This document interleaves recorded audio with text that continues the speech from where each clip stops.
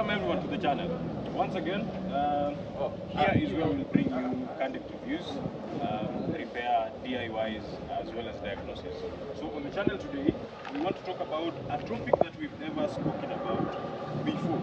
So we've ever spoken about how to maintain an automatic transmission and how CVT gearboxes work. So ideally, we want to show you how a CVT gearbox looks inside and talk you through some of the things that go bad on a CVT transmission. So come with me.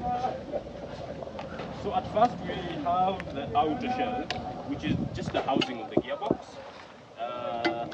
This whole thing looks like a drum, and then in it now we have the CVT units. So how CVT works, as we explained on the channel before, it works by a way of just having one pulley, a smaller pulley and a bigger pulley interconnected using a belt that keeps varying from one position to the other, which makes it the varied, the continuous variable transmission. So for instance, we have the bigger pulley here,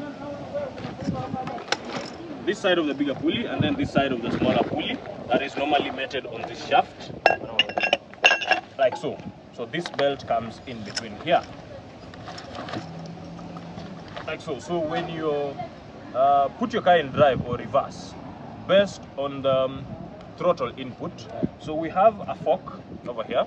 We have a fork over here that you can see. If I can just do that.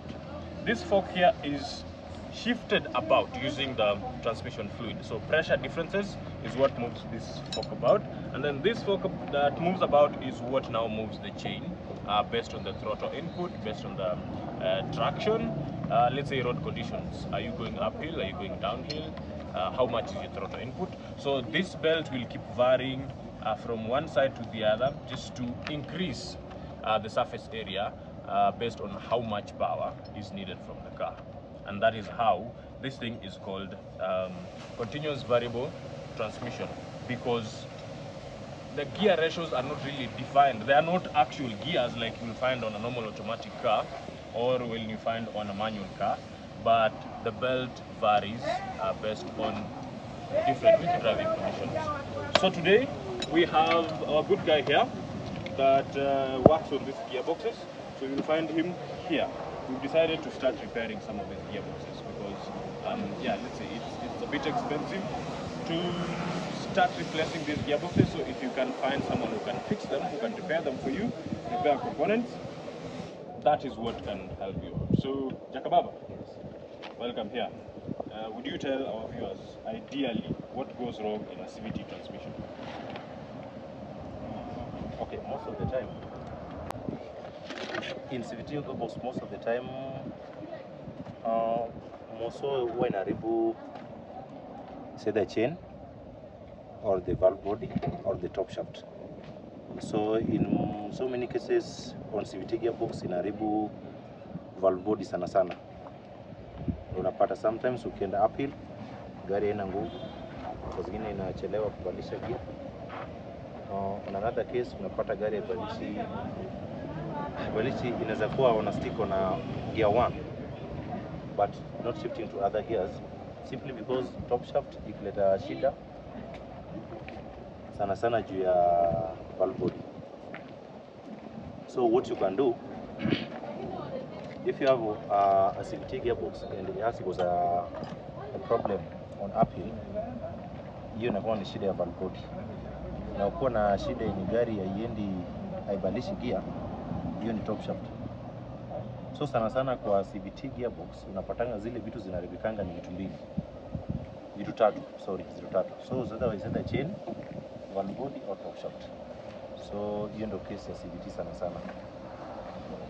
Yeah, thank you.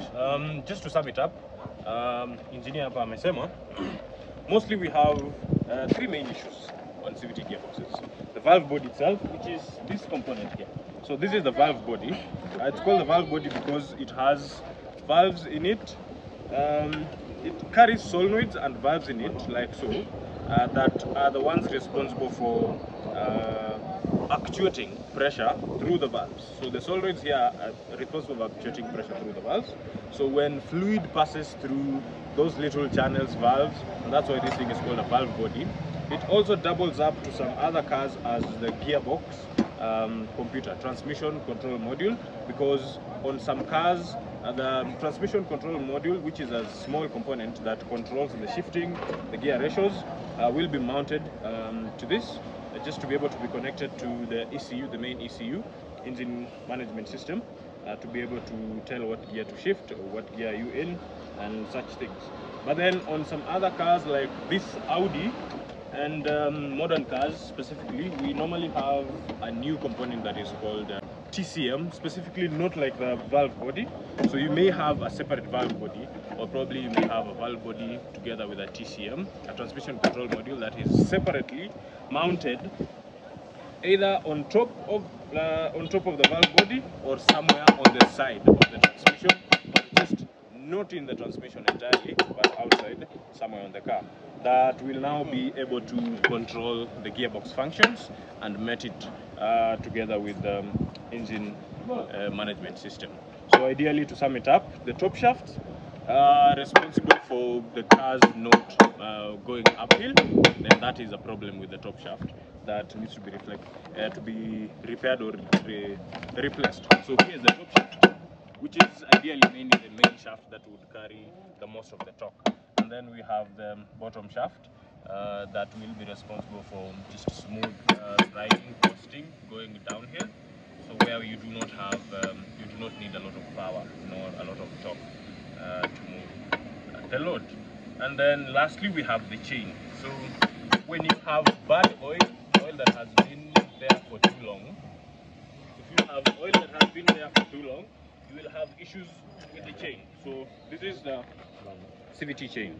So if your transmission has not been serviced, you have not changed the filters, you have not changed fluids, you get to a point that this chain wears out or this chain expands due to heat that is in the gearbox. So the gearbox oil also doubles up as the gearbox coolant. So when the oil is low or when the oil is worn out too much, you will find the heat that is found in there would start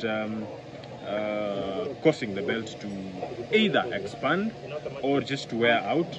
The belt is a chain as well. See, it's chain made, but it's more of a belt. CVT belt, CVT chain. So this is what will expand, and then you'll find your transmission slips out of gear or slips into gear. So kind of you have some over revs and then the car will jack into gear, or the car is in gear, starts moving. Once you need more power, put your foot down, the car jumps out of gear. This is normally the culprit. CVT belt has gone. And simply in a nutshell, that is how CVT's transmissions are inside. That is how they work. And if you need yours repaired, please reach out. Ottoman Assonation. Now we have an in-house guy who can be able to tear down your transmission and do some repairs on it before we can confirm to you that yours is dead and therefore it needs replacement. Thank you. Please like, subscribe, share with your friends.